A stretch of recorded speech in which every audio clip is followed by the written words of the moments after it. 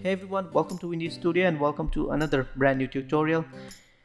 And yes, it's been a while that I haven't posted any video, and if you are wondering that what I was doing the whole time, then yes, this is what I was doing. And I was preparing for this masterclass. It's called Product Rendering Masterclass. So it's an in-depth tutorial video for Blender. And if you guys are into 3D modeling, product rendering or something like that, just comment me down on the bottom, then I'll post a video on this channel. So if not, then I'll post this tutorial soon on my Patreon page. That's what I was working on too. So with that note, let's jump into today's video. So today we'll be creating a simple poster design as well as on Photoshop. So let's go back to the video. So here we are in Photoshop, and first thing first, let's create a composition. So for that, go to File, click on New. And I will just go for 8 by 8 inches and resolution 300. Let's put the color mode at RGB. Let's change the bitrate to 16. And let's keep the rest as default, and let's click on Create. Right after that, let's add a gradient, and let's make it a radial. And from here, let's change the opacity to 100%. And now let's change the color to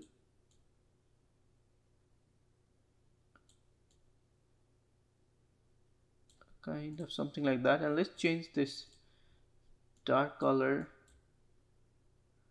to kind of lighter yellow or something like that. Okay, I think this is looking pretty good. Now let's keep it like that, and now let's drag and drop our main image over here, and let's change it to smart object, and let's turn off the visibility for now, and let's add a text.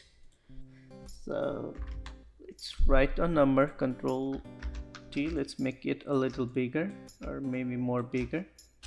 Yeah, and let's rasterize this layer, and Control T, right click, and let's distort this image. So yeah, let's add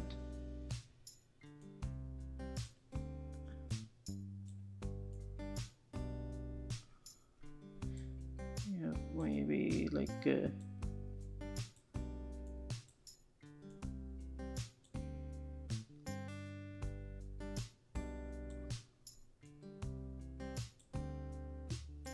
maybe let's keep it maybe somewhere around here.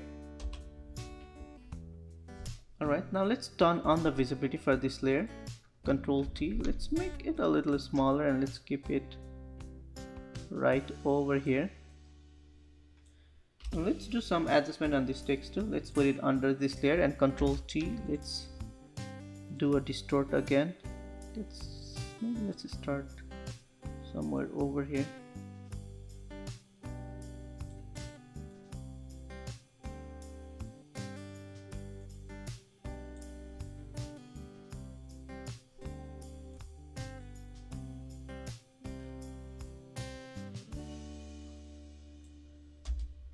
Alright, I think this is kind of okay for now.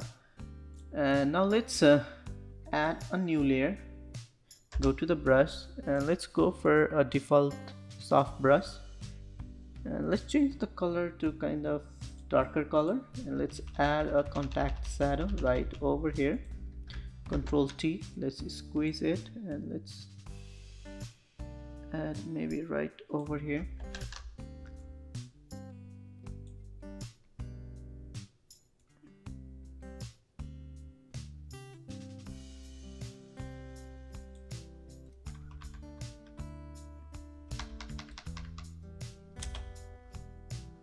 And let's make a copy, Control J. Let's make a copy, and let's fill it with a kind of darker color. Yep, maybe something like that. Alright, now Control T, and let's right click, and let's do a distort. Let's keep it right over here.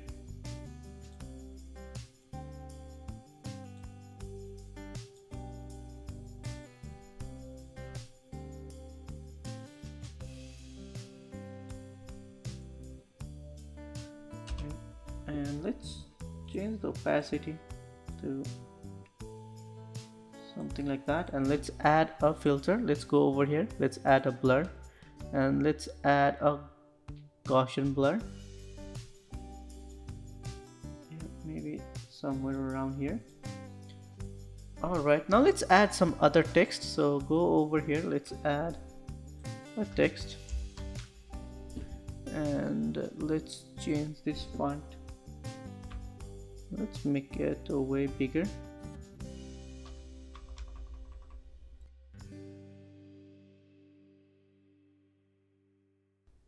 And let's right click and let's rasterize the layer, and Control T again. Let's add a distort, and let's start this text from here.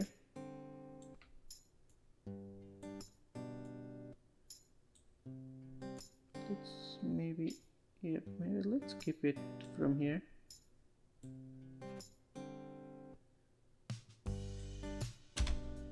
Alright, and let's keep this.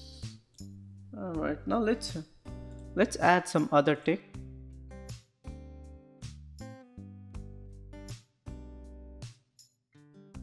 Let's make it 15.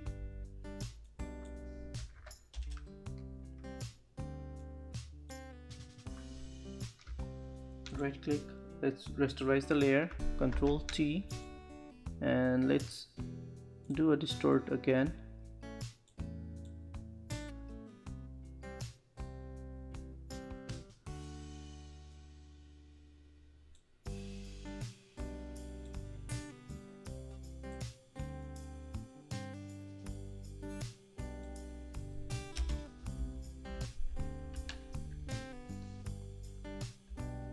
Alright, now let's change the color to a kind of darker red, maybe something like that. Now let's select the layer and let's make a group, Control G, and let's put this text layer under this group. And now let's drag and drop this grunge texture over here, and let's change the blending mode to maybe color burn, and right click, create to clipping max, Control T, let's add a distort again, and let's maybe move somewhere over here, maybe something like that.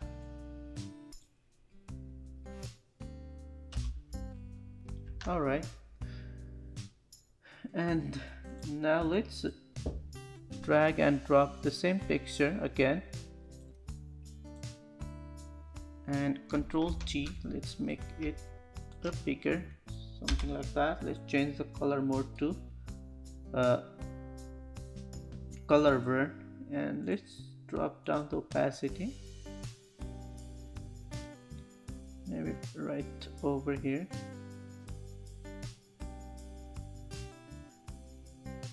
Alright, now let's select the layer, let's go to the filter and let's apply a camera raw filter, and from here let's increase the clarity, increase the texture, and go to the detail tab and let's increase the noise reduction, and let's go to the color mixture and let's drop down the orange a little bit. Yep, something like that. Now let's add some text on the bottom, so go over here, let's add a text, and